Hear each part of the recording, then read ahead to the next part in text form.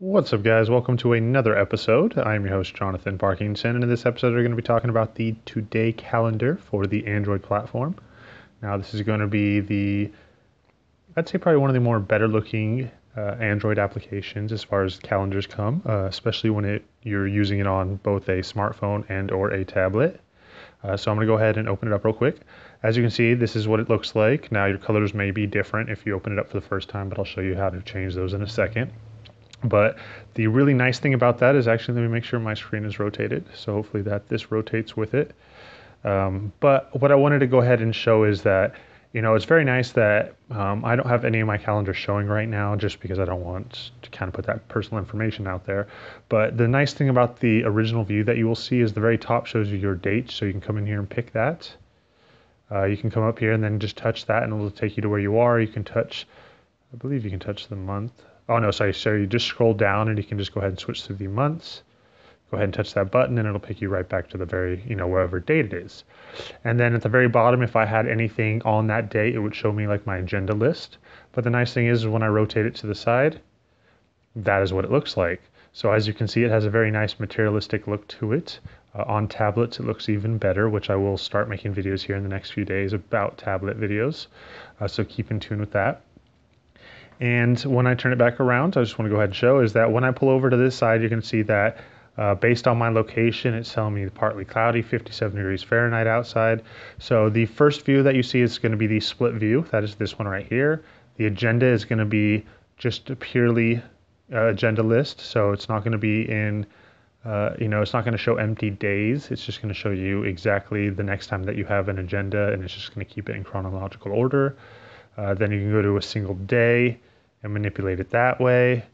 Go to a week, see it this way. And again, if I turn these sideways, they're very, very appealing to work with, especially in tablets. Then, of course, there's the month and invites. So if I have any invites sent to me, I can then, either have one opened, accepted, not sure, or declined. In the calendar section, that is where I would pick the calendars that I want, but it shows me my email address, so I don't want to go ahead and do that. In the settings, that's where you can come in here and change your primary color, so I will do that blue. Secondary color, let's do an orange. Back on out. We'll go to the original view, and look what we have right here. It's a nice little blue and orange.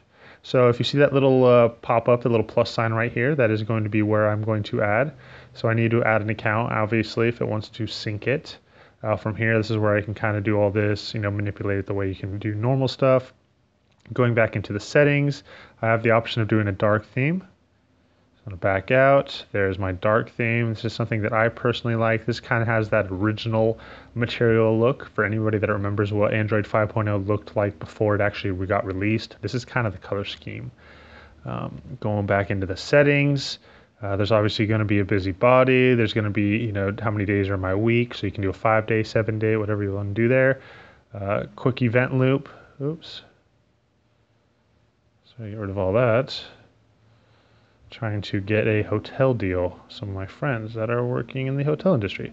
But anyways, back to this. I can come in here and change my Fahrenheit or Celsius.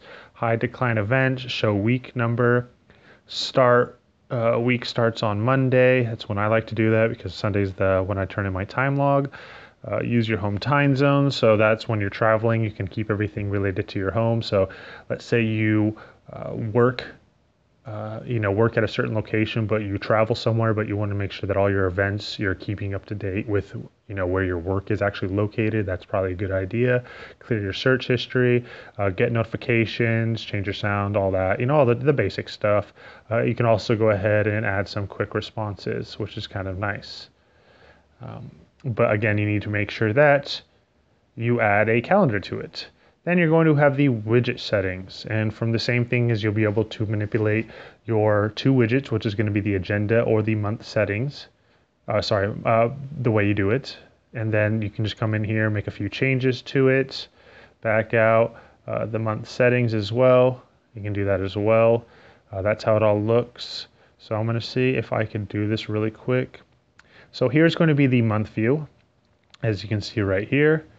You just come in here and kind of make some changes about some stuff. So you can see I just have one calendar enabled just to kind of give you an idea. And this is going to be the agenda view.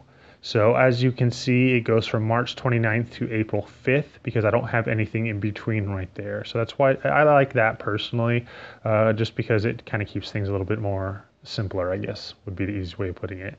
But anyways, that is going to be the Today launcher, or sorry, the Today calendar. It is free to download. They do have a pro version where a few more, little things open up for it.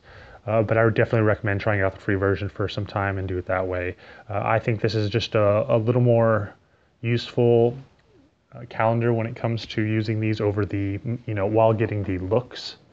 A lot of calendars are either really good for productivity but don't have the look feature, or some of them look really good but they don't have all the productivity features to make it a really useful camera.